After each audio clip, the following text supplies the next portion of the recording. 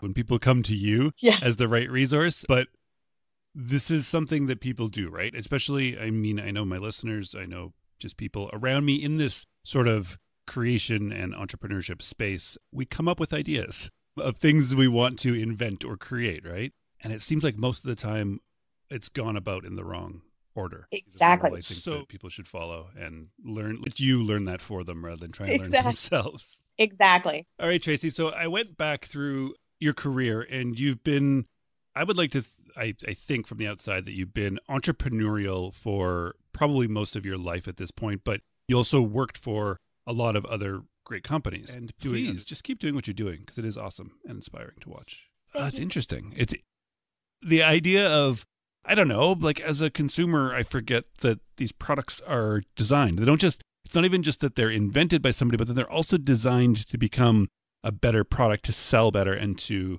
affect the customer in a more sort of meaningful and impactful way. And that's what Tracy and her husband do. I think that's really, really awesome.